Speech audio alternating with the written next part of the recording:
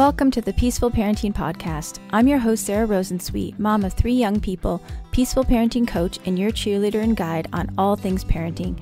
Each week, we'll cover the tools, strategies, and support you need to end the yelling and power struggles and encourage your kids to listen and cooperate so that you can enjoy your family time. I'm happy to say we have a great relationship with our 3 kids.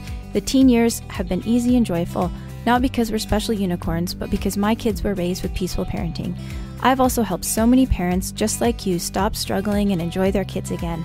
I'm excited to be here with you today and bring you the insight and information you need to make your parenting journey a little more peaceful. Let's dive into this week's conversation. Hey everyone, welcome back to another episode of the Peaceful Parenting Podcast.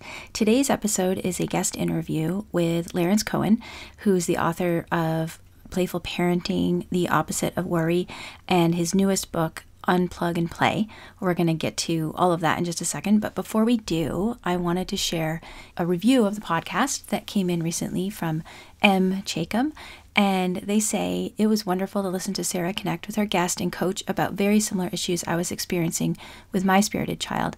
Their honest conversation reminded me about useful, peaceful parenting techniques such as scaffolding through difficult times and taking time to recharge. I'm so grateful for this podcast. And I am grateful for you, community members. And one of the biggest things that I wanted to do with this podcast was not only to teach people about peaceful parenting and to bring you all of these, wonderful experts that we have brought together, but so that you won't feel alone. Because I think that's the hardest thing when we have children who are more or extra and we're working really hard and we look around and we think, why doesn't anybody else seem to be having as hard of a time as I am? So, I think that's what M. Chacum was saying in their review. Just it's great to hear about other people experiencing similar things. So to all of you out there, I just want you to know that you're not alone, and I see you, and and I know that you are doing such a wonderful job also of supporting each other inside of our community. So that's just really great to see and really makes me happy. And if you would like to support the show, you can go to patreon.com/peacefulparenting. One of the perks you get as a Patreon member supporting the show is access to weekly Q&As with me and my coaches. So that's really great. If you'd like to have a parenting coach in your back pocket, supporting the show through Patreon is a great way to do it. And we really appreciate your support because this podcast does take a lot of I was going to say blood, sweat, and tears, but time, energy, and money to bring to you and to parents like our reviewer so that you won't feel alone, and it's so that you'll learn new skills and get new strategies and feel supported along the way. So if you would like to support the show, again, that's patreon.com/peacefulparenting. Okay, let's dive in and talk to our expert today, Cohen. And he is, as I mentioned, he is the author of Playful Parenting, which you'll hear me talk to him about. That was one of the first parenting books I read when my oldest son was just a toddler, and it has been hugely, hugely influential on me and my work. I couldn't do my work without the idea of using play as a parenting tool. He also wrote The Opposite of Worry, and as I mentioned, his new book is called Unplug and Play, The Illustrated Guide to Roughhousing with Your Kids, and that's co-authored with Anthony Debenedet. Hope I'm saying that right. And Cohen is a psychologist, and he is also a father and a grandfather, and it was just a lot of fun to talk to him and hear some of his great ideas, and I got to ask him some questions that you all ask me about play and roughhousing and some troubleshooting, and it was just a great conversation. He was really generous with his time. So I hope you enjoy it as much as I did, and I'm just so happy to bring you such I was going to say an icon. That's not exactly the right word, but he's just like a giant in my world of parenting and parenting experts. When I heard that he had said yes to coming on the podcast, I was just so excited. So let's dive in and meet Cohen. Hello, and welcome to the podcast. Hi there. Great to be with you. Yeah, really nice to be with you too. My dad gave me your book when my oldest son, who was born in 2001, was a toddler. So I have here a 2001 copy of Playful Parenting. And I just want to fangirl for a minute. I couldn't do the work that I do as a parenting coach without your work, and I couldn't have been the parent that I've been without your work. So thank you very much. It's really nice to be able to talk to you 20 years later after having read your book. I appreciate that so much, Sarah. Yeah, and I was rereading it yesterday in preparation, and I actually hadn't even realized how influential you'd been until I was reading all the things that I do or did and advise my clients to do, and I was like, oh, that's where I got that. So really wonderful to have you on the podcast, and your work has been wonderful for me, and I know it's been great for a lot of people. So thank you so much for coming on. I was really excited when you said yes. I was like, we were driving and I checked my email and I was like, Larry Cohen said yes to the podcast. So tell our listeners about who you are and what you do. And I hear that you have a new book coming out. Sure. Well, my name is Lawrence Cohen. I'm a psychologist.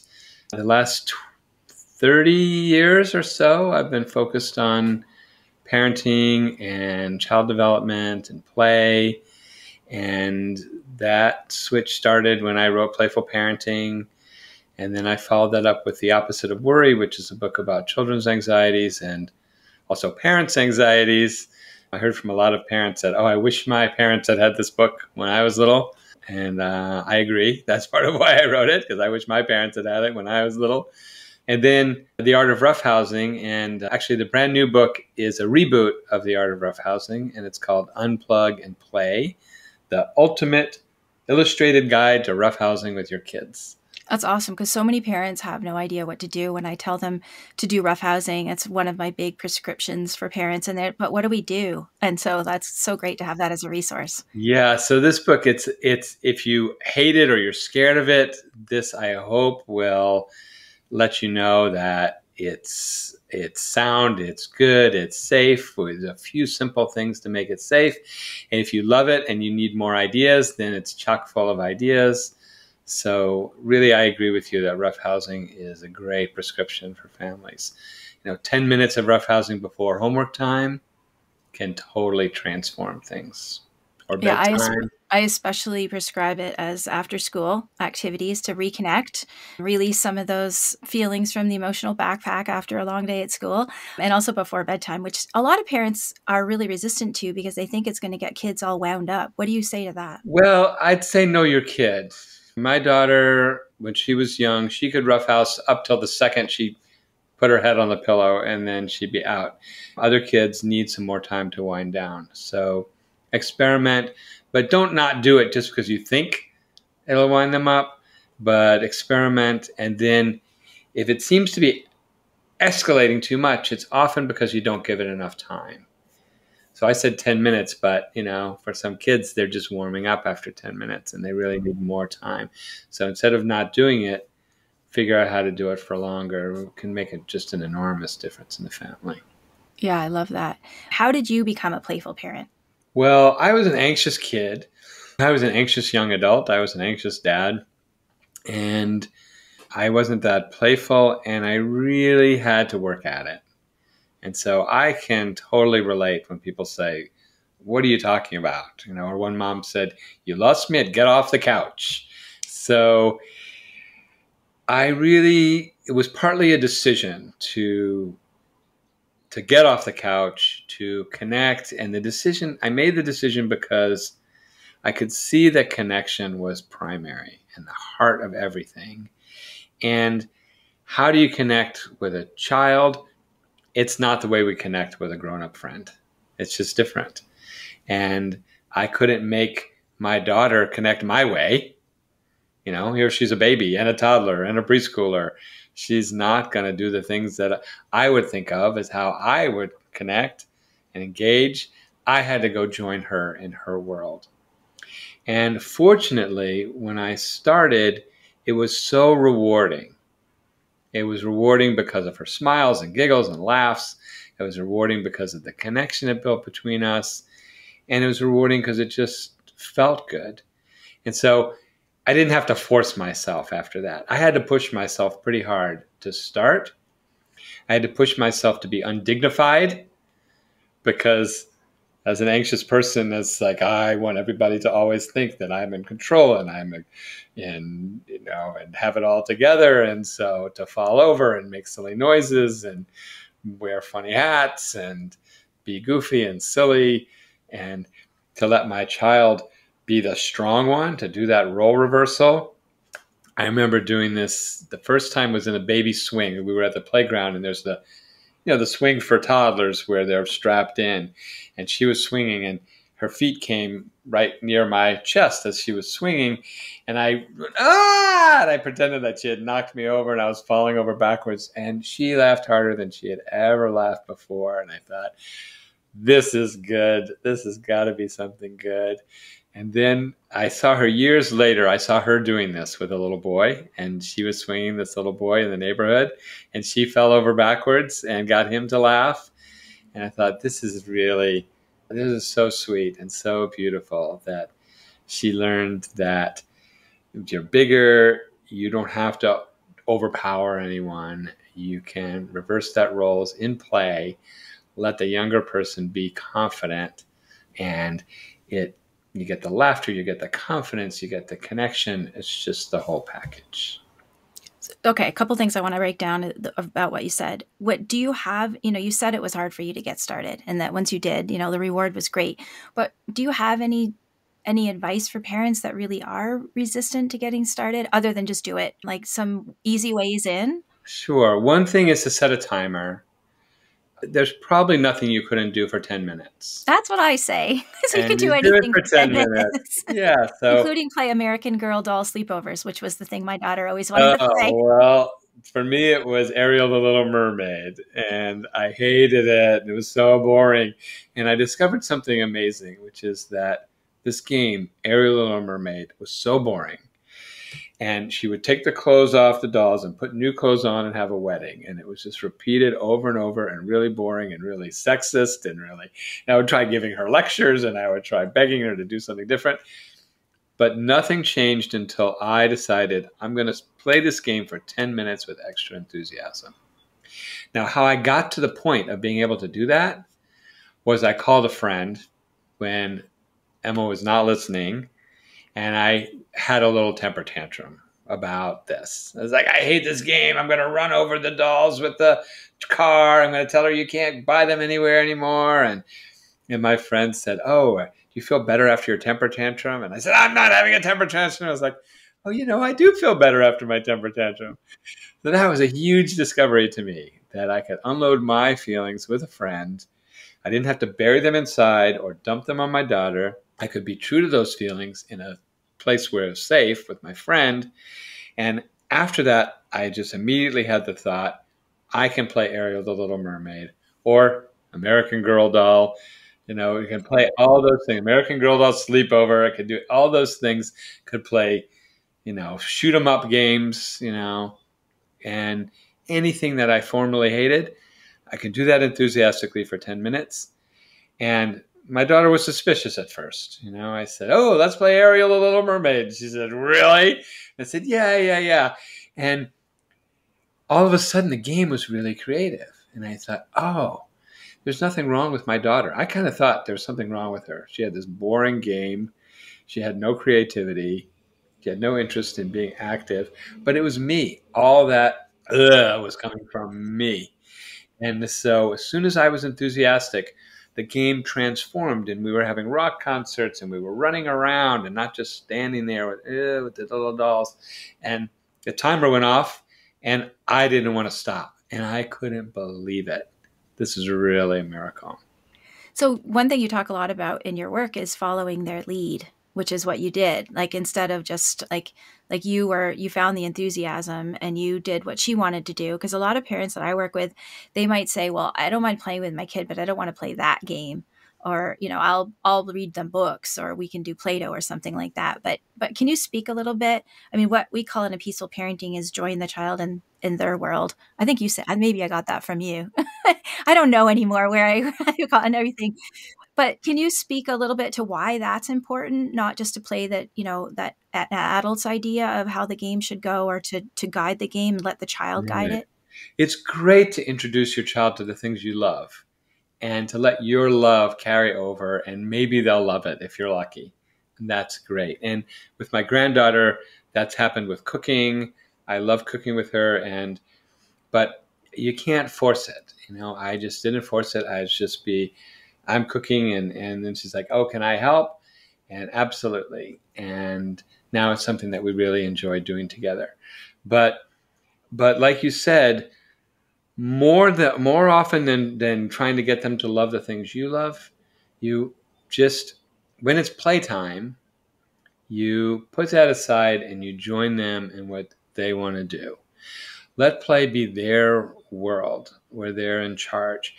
We have to push them into so many adult things, schedules, places where you have to be quiet, places where you have to have clothes on, places where you can't touch anybody, and all these requirements. And our children, for the most part, they cooperate with these. What choice do they have? But they're more cooperative and more easily ready to do these things if we balance it sometimes and we join them in their world. And some parents, of course, go too far. And it's like, oh, yeah, the child's in charge of meals and bedtime and whether they go to school or not, or, absolutely every decision in the family and who's, we get there sometimes with our granddaughter. It's like, oh, so she's deciding who gets to sit where. You're allowed to do that with your granddaughter, though. Sure. But in between is that sweet spot where in play we join them. And sure, there's other things that are adult decisions, and let those be adult decisions. And we do this with as much input and consultation and understanding as we can, but play, join them, and the big payoff is the connection that you get, the boost in connection when we join them in their world. And even for older kids, I was thinking about my middle son is almost 19. And when he was like 12 or 13, he was really into snowboarding. And one day he said, Mama, come and watch these snowboarding videos with me. And wasn't interested in snowboarding. I had other things to do, but I said, okay. And I went and sat next to him on the couch and watched these snowboarding videos. He ended up, Larry, snuggled up to me, this big 13-year-old, like snuggled up to me watching these snowboarding videos. Never would have happened if I hadn't gone into his world and agreed to watch these snowboarding videos with him.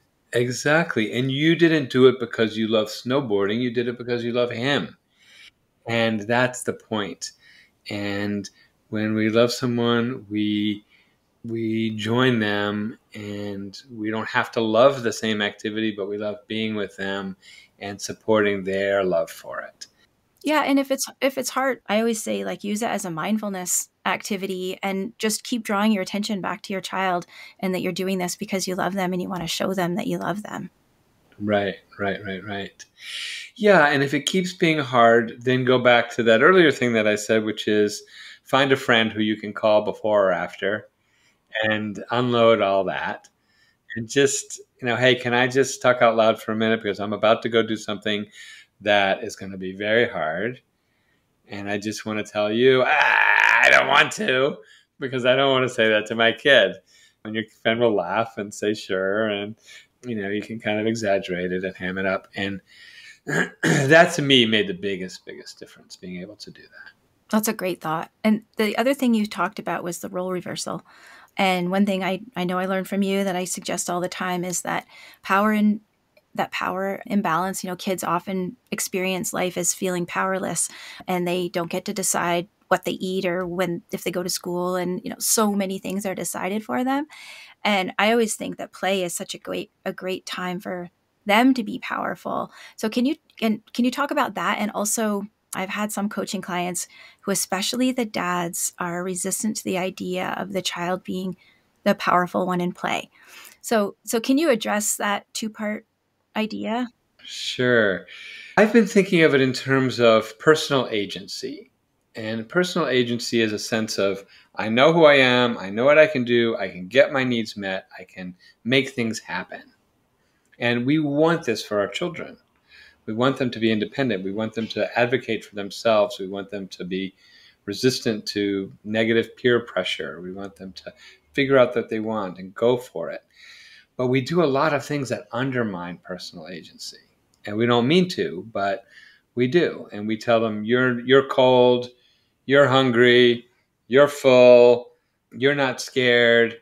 You can't do that. That won't work. And when I started making that list, I was like, oh gosh, oh gosh, oh gosh. I've said all of these things so many times. And I never really realized that I was undermining personal agency. And so, two big ways to support and promote personal agency. One of them is giving children that autonomy, that they know if they're cold or hot. They know if they're hungry or full. With me and my wife, I don't know when I'm full, so I just keep eating. She doesn't know when she's hungry, so she just forgets to eat until she's cranky. And so between us, it's like, whoa, how did this happen? Like things happened that overrode my awareness of fullness and overrode her when I was a child. Yeah. And overrode her awareness of being hungry, And so we have to, as adults now, do it the harder way, which is how do I recover and create that sense of personal autonomy and to know when I'm hungry and know when I'm full and know when I'm cold and then know what I want to do with my life and know what I want to do if I have an hour of free time. And that all that is so important. So that's one way, is to give children that autonomy, not give it to them, allow it, not take it away from them. And the second thing is to use play to build that sense of personal agency. It's a great place to do it. You're not going to put them in control of your family finances, but they can be in charge of how high they climb. And they can be, which was a hard one for me because I was just, be careful. And I had a friend who said to me, Larry, she's going to be recover better from a broken arm than from being timid and fearful her whole life, which I just totally took to heart. It really knocked me over. There's research about that too. True. I don't know if you've seen, there's research about kids who get an injury, or I don't know exactly what it is, but that they actually have better senses of safety as they're older. Interesting. Yeah. So self-determination of risk is a big part of developing that personal agency. So it's not go do it, everybody else is doing it, don't be a baby. And it's not, oh, be careful, don't do that, you can't. It's I trust you to know how far you can go, how high you can climb. And another part of this personal agency is feeling powerful. And like you said, in play is a safe place to feel powerful. So if you had a shot at the doctor, you come home, you want to play doctor, and you want to be the one giving the shot this time. Children do this spontaneously. They bring something painful or interesting or confusing into their play, and they master it. And I think that if somebody says, oh, no, a child can't feel powerful, that's not their place. Well, I would change the question a little bit and say, do you want your child to feel a sense of mastery? Do you want them to face a problem and say, I can handle this? Or do you want them to face a problem and say, oh, I can't do it. I need my daddy to do it for me. He's the powerful one. I'm just a little helpless weakling. Well, I think most people would say, oh, no, that's not what I want to aim for. I want my child to be powerful. And except we get a little confused because it's like, I don't want them to be powerful with me. I don't want them to speak up against me. I want them to say no to their peers who want to smoke cigarettes, but I don't want them to say no to me about it's time for bed. So it does get a little complicated. But letting children win at games, so wrestling and you can't ever knock me over. Ah, you got me. This builds so much confidence, and I've never seen it confuse a child. Because they know. They know it's play, and they know more about play than we do. There was research that children know if play fighting is healthy, good roughhousing, or if it's bullying and somebody hurting somebody else. Adults are not very good at knowing. Adults either say, oh, they're just being kids, they're fine, when actually somebody's really getting hurt and being bullied. And adults also say, oh, don't do that. That's fighting. Stop fighting. We're not going to allow that, when actually it was healthy play fighting. So children know about that. They know about play. They know about power. Now, they might say, I'm stronger than my daddy, but so what? No, they know that that's not true. And they need that burst of confidence. A lot of people are afraid that then they'll go out with their peers. Their peers are not going to let them win, and they'll be at a disadvantage. I don't see that at all. The kids who are at an advantage out in the world are the ones who've had that chance to build up their confidence inside. They've won at home. They've had a place where they can just be king of the castle, and then they go out and it's, whoa, it's not like that out here. But I have an inner strength that I've developed. So it develops an inner strength. It develops a persistence. And if you add like when the parent, loses in the fight, and then the kids laughing at the parent losing, then they're also like working through their own complicated feelings about when they're powerless, right? Exactly. And there's a concept that I call the knot of tension. And I think it's so important and so valuable that children develop a knot of tension about all kinds of things. It might be about winning or losing. It might be about being teased, feeling small, like you were saying. There's knots of tension around homework and around chores and around bedtime and around all the things that we have tension about. And so, of course, the relationship will have tension about. Well, if you have tension about feeling small and you've been teased at school, and you have to get rid of that tension. And so if you conquer your parents in wrestling and you say, ha, ha, ha, ha, well, you're not being mean. You're releasing that tension, the role reversal, the confidence, the joy of victory lets you loosen that knot, release that tension. And now you can be more confident in the world. You can be more confident with your peers. You're less likely to get picked on because you walk through the world more confidently. And it's because you had that chance to win at home, because you had that chance to laugh. When parents get bent out of shape because, oh, my child thinks he's going to knock me over, and then laughs and he thinks it's funny when I fell over, well, that just means we have work to do. Their own knot of tension. Of the ways we got triggered when we were, from when we were kids, because all of us felt small and helpless when we were little. And now that we're big, it's our job not to now suddenly lord it over everybody, but it's our job to just relax and to let kids feel calm. That leads to another question that I wanted to ask you about a concern that parents sometimes have, that if you respond playfully, and I know this is something that you recommend, like when a kid is being kind of challenging maybe I should just ask you to explain it rather than trying to explain it to you. But the fear that if you respond to unsavory behavior with playfulness, it's going to teach children not to respect you. So maybe you could give an example of, Sure. of like an unsavory behavior, like, I hate you, or, no, I'm not going to do that, and how you could respond playfully, and then address the fears that if you respond playfully, somehow it teaches kids that it's okay. Exactly. And there's a related fear, which is if I give you a hug because I know that you've acted poorly because you're hurting inside, that somehow that hug is a reward for the bad behavior. And I think that these are two misconceptions that we have to correct. That idea that playfulness lets you know it's okay, and the hug is a reward. And the truth is that if we understand what a child was trying to do and what was motivating them, and we meet them there, then the result is going to be good. Then it's not going to be a problem. So a child is being too aggressive or they're doing something, they're not cooperating, and we say, things have been really tough lately. We haven't had much connection. I think you could use a hug. I know I could use a hug. And we give that hug, and they relax. Well, this is not a reward. Our children are not pigeons or rats. All that stuff about rewards and punishment came from research on pigeons and rats. Our children are human beings with a fine, really complicated brain. And what happens is they get that hug, they relax because the need has been met.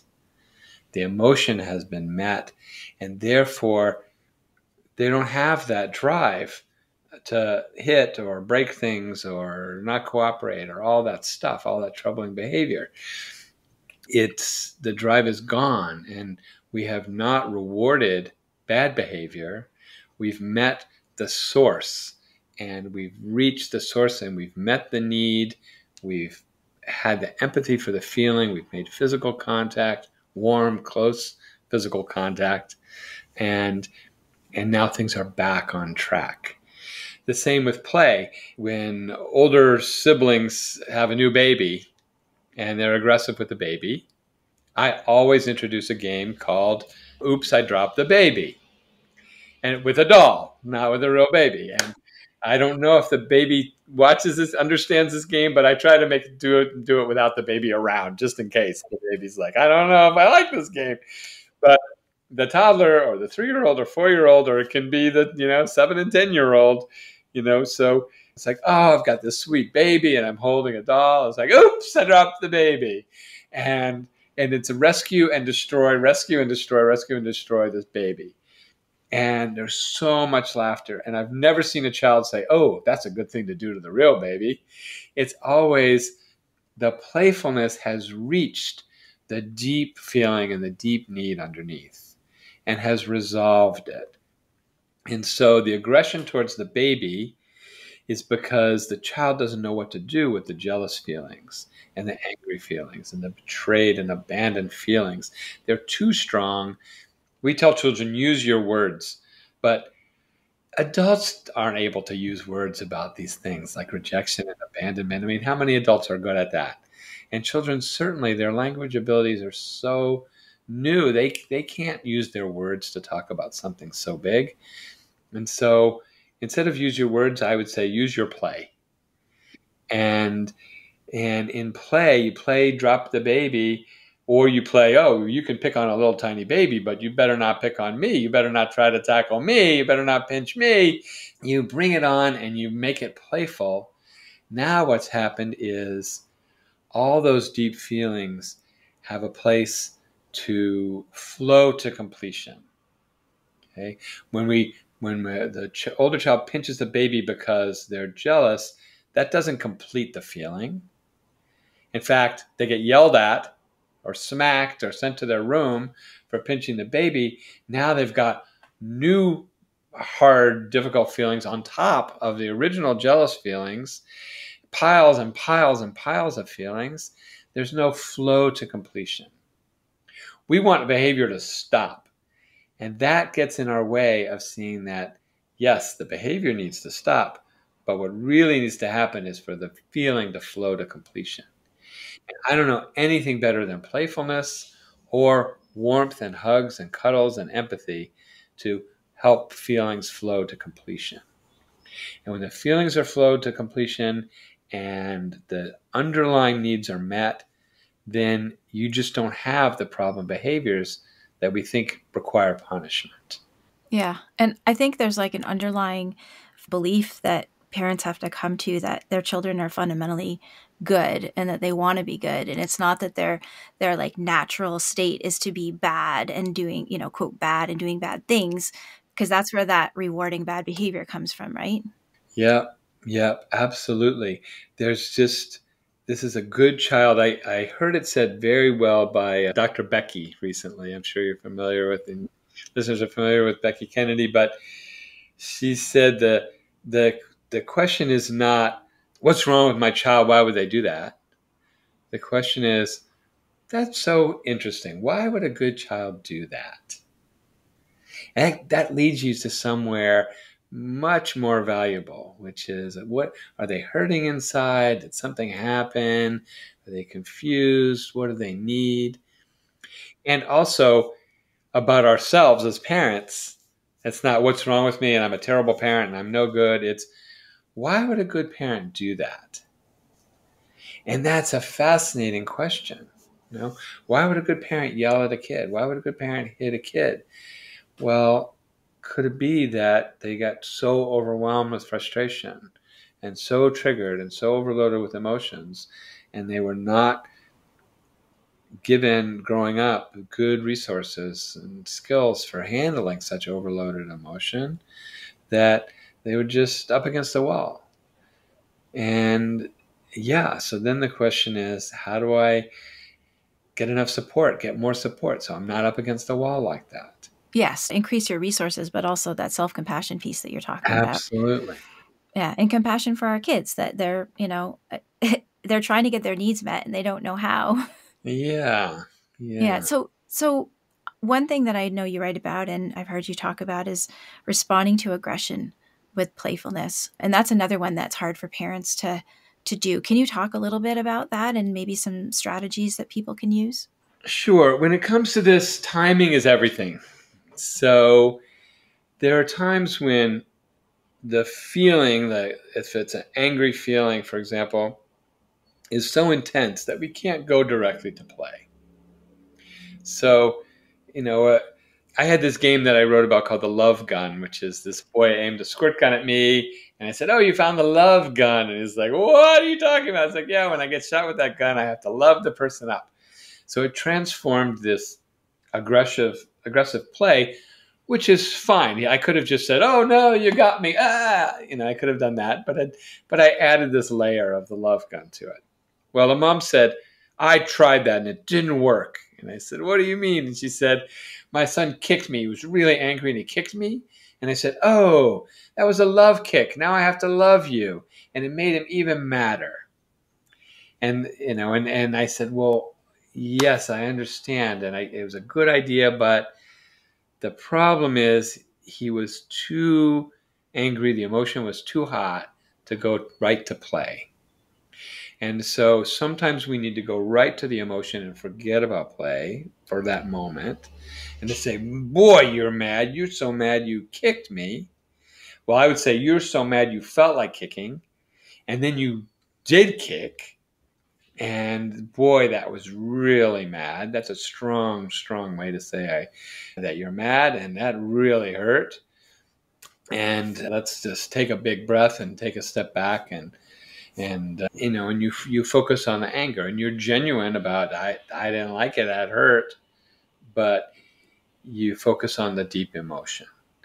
But sometimes it's not so intense and the child's being aggressive and you can say, well, what you want to do is shift it from real violence to symbolic aggression. So the little boy with the love gun, he was already doing symbolic aggression. I really didn't need to do anything different. I could have just kept going with that game. But if he was going to actually hurt someone and I catch him before it happens, then I can say, "Hold on a minute. Let's go pound some pillows together," which is symbolic aggression. Symbolic aggression is only healthy if there's a connection, if you're kind of doing it together.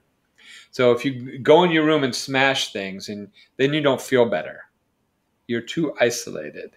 You're not actually releasing the feelings behind it. But let's go pound pillows together, or I'll hold a big sofa cushion and you punch it and I'll say, "Oh, ow, ooh, ow, ow, ow, ooh, ow, ow."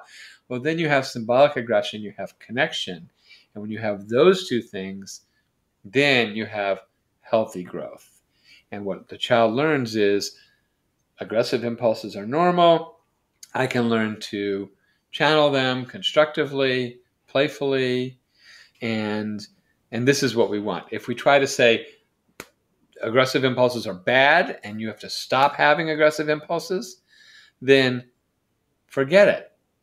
Every human being has aggressive impulses and has always had aggressive impulses. So it's about helping the child channel those? Yes, to channel it, to recognize that it's normal and that it can be normal, it can be safe, and we can make it safe. So there was a family who had an aggressive child. He would have explosive tantrums and would become really rageful and violent. And they introduced this game, which I love, and I write about it in the Unplug and Play book. It's called Force Field Hands. And it starts where you have your hands out and the child has their hands out almost touching yours. So your two hands meet their two hands, and you start out almost touching, and you feel like a force field between you. And then you go to touching and pushing. And pushing is different than punching. And so what this mom did with her son is this young teenage boy who was getting very aggressive started when he was not aggressive, started it just at a calm time. Let's do some pressing. Let's practice this. And then we can use it when things get heated. And he would push and push against her hands. She would put resistance to match the resistance he was pushing. She would push back. And then slowly, slowly, he would push her back and out of the room and out of the room. And finally, she'd fall back onto the bed, like 2 rooms away. And he would jump up on top of her, and they would have a more friendly wrestle. Well, then she started saying, let's do push hands when he would start to be getting towards the explosive level. And sometimes he couldn't change gears fast enough, and sometimes he could.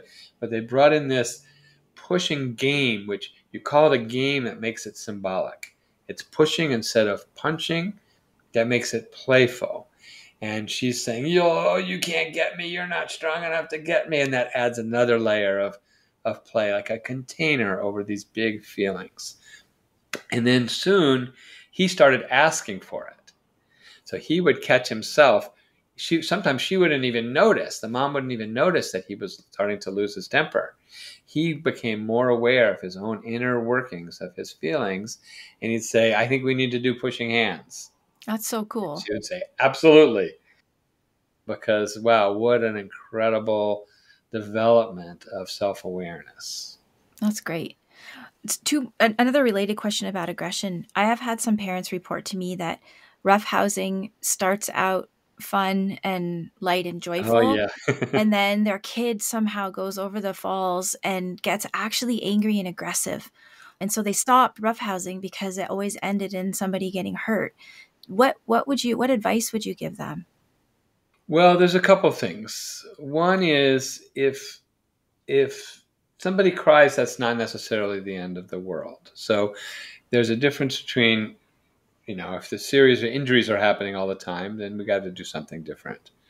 But if somebody ends up crying and you comfort them, then what that might mean is that the closeness and fun and joy of play open the door to buried feelings. There's a trap door with buried feelings. And when there's a party going on upstairs, it's like, hey, let me out. And the big feelings can come out. This is not a bad thing. This is a good thing. Parents are afraid of it and don't like it, but it's a good thing. So sometimes it's just, if this always ends in tears, then maybe that's great. Maybe those are tears that needed to come out. But if it ends in injury, if it ends in things breaking, if it ends in totally that out of control escalation, then there's a few things you can do. And one of them is pause, restart, pause, restart, pause, restart. Instead of zoom, zoom, zoom, zoom, zoom, escalate, escalate, escalate.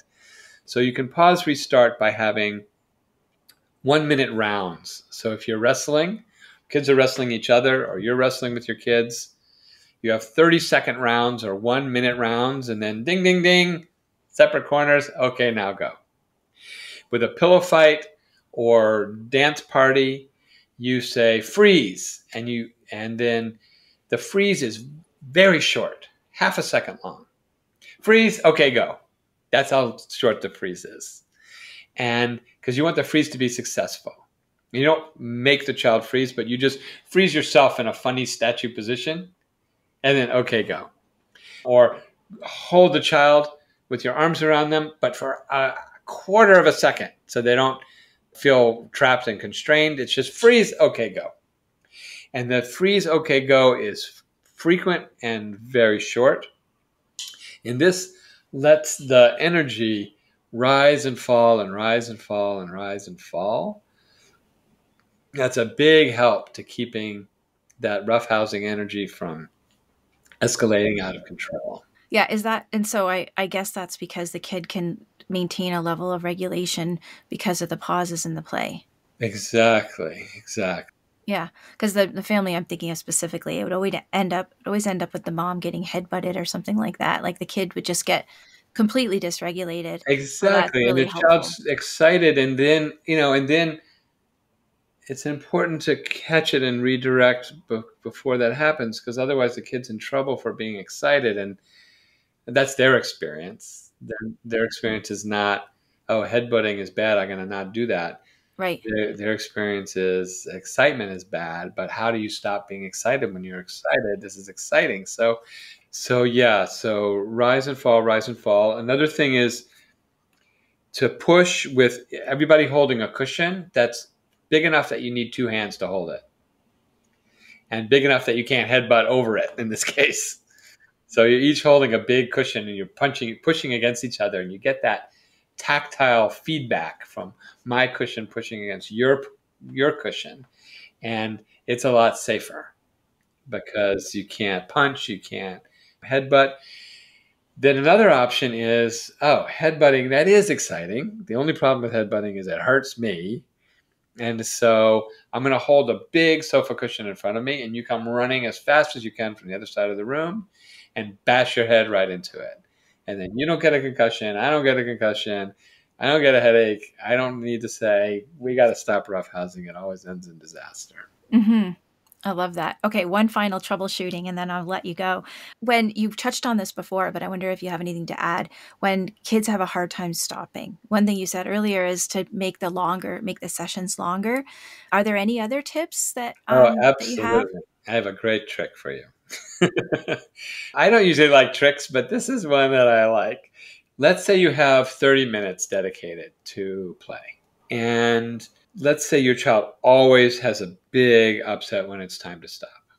And then it makes you not feel like playing because it always ends so badly. And then it ruins, it feels like it has erased all the joy and connection you built during the play and all that. So you've budgeted 30 minutes. After 15 minutes, you say, time to stop. And then they say, no, it's not fair, and you never play with me, and one more time. And you have a totally different attitude than before because you still got 15 minutes in your budget. You're not over budget. Normally, you have 30 minutes budgeted. You stop at 30, and then one more, and then it's like, okay, and then, one more, and okay. Now you're over budget, and now you're angry. Well, this way, you're still under budget. And if they want to spend the next 15 minutes arguing with you and whining and moaning and you're so terrible, well, for some reason, this is what they've chosen to do instead of playing for the second half of their playtime. And you're fine with it. Do you go back and, like, if they say, oh, no more after 15, do you say, okay, let's play more? Or do you actually stop playing at the end of the 15 minutes? If they say, okay, then you say high five and you think, next time maybe I'll do this at 25 minutes into it instead of 30 because maybe things are shifting.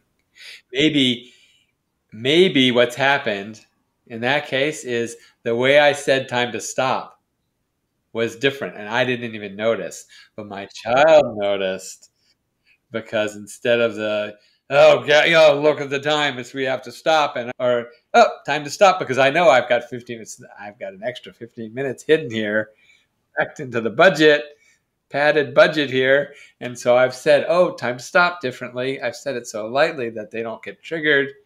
They're not feeling abandoned and bereft. And so it might be that they take it fine because you said it differently, in which case it's like, that's interesting. Maybe I'll see if I can say note it of that. after 30 minutes. Yeah. And also, as you said in the other example, maybe they're crying at the end isn't such a bad thing because they're emptying their emotional backpack. Exactly. So, but if that happens routinely, instead of being upset about it and mad about it, budget in the time. So first shift is, so these tears at the end are a good thing because the closeness and joy and connection open the door and lets this old stale air out. Now we just need a matter of time for it.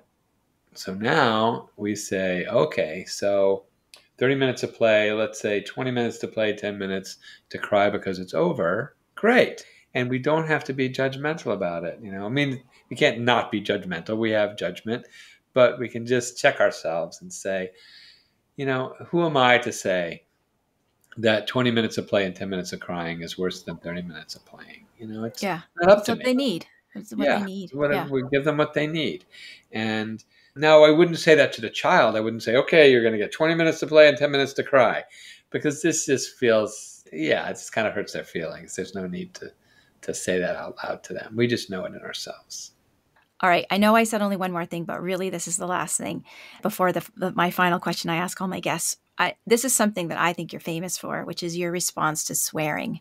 Can you give us you really, I think you are famous for this. And every time I suggest it, I always say, just like Lawrence Cohen says, this is what we should say. So can you give us a little, when your kid swears, drops the F-bomb or whatever? Sure, swear words or bathroom words, all that stuff. First, we see it as a developmental advance. Instead of being all bent out of shape, we recognize that children have learned language, and now they've learned one of the amazing features of language, which is some words have special power.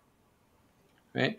They have the power to make people laugh. They have the power to make people turn red and blush. They have the power to make people angry. Words have power, and power is fascinating to children. And words are fascinating to children. All words have power, right? Because we know once a toddler can say more instead of screaming, that's an incredible power that they have. And it's a wonderful advance. So they figured out, oh, these words have power. The second thing to remember is that we taught them the words, and we didn't mean to teach them. We didn't sit them down and teach them. I had a friend who said, I don't know why my daughter says this, F word all the time. And I said, you don't? Because this friend of mine said it all the time. And I said, well, you say it all the time. And he says, not to her. Like, oh, so she's deaf when you're not talking right to her? In fact, it's the opposite. Children tune us out when we're talking to them. So with those two things in the background, then we can play a game about it. And the game is, oh, that word's fine, but you better not say quagmire, or any word that comes to your mind. Probably a word that doesn't come up in normal conversation. I don't know why I always use quagmire. Don't say quagmire. They say quagmire, quagmire. And you say, oh, I can't believe you're saying that. It's so terrible. Ah. So they're getting all of the benefit of using a powerful word, and now it's playful. It's the same as we talked about real aggression and symbolic aggression. So this is really a word that sets people off, or symbolically saying a word that playfully, symbolically sets people off. If that gets boring about quagmire, then it's like, oh, good thing I didn't tell you the really bad word. What is it? What is it? Oh, no, you'll just start saying it, and then people will think I'm a terrible father because I taught you that word, and I can't tell you. It's like, I promise I won't say it. I promise I won't say it. It's like, okay, I'm going to trust you. Do not ever call somebody a peanut brittle hat. They're like, you're a peanut brittle hat.